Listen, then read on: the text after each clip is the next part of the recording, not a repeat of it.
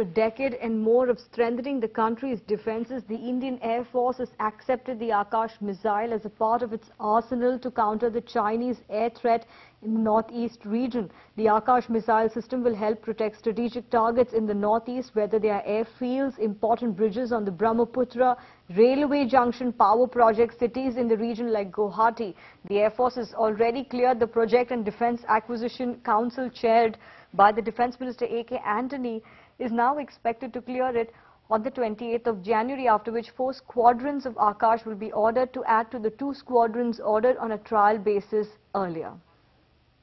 Maharuf Raza is a defense expert, in fact, with us on the phone line. Maharuf, put into perspective on what is the significance of India getting its own Patriot missile now?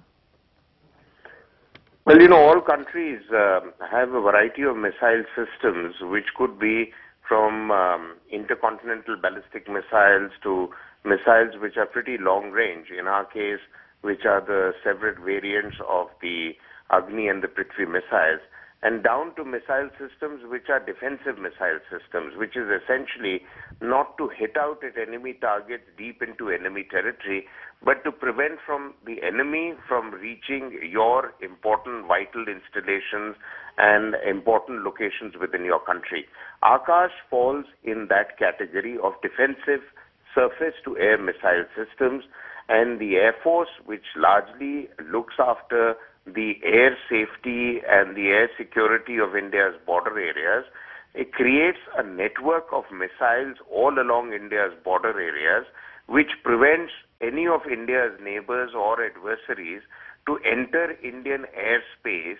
and carry out any air operations which might be favorable to the enemy. So the long and short of it is the Akash, with a range of about 25 to 30 kilometers, is a ground-based missile system which can be fired at attacking enemy aircrafts in any part of Indian territory. But having said that, let me also add that this kind of a missile system would work more appropriately in an Indo-Pak context, where the chances of hostility are higher and the possibility of airspace violations are higher. In the case of the Chinese, I do not see that kind of a threat, although the Air Force would like to build in all threat perceptions and therefore guard against it, because even in the 1962 conflict, which is the only time when India and China had a border conflict, neither side used air forces.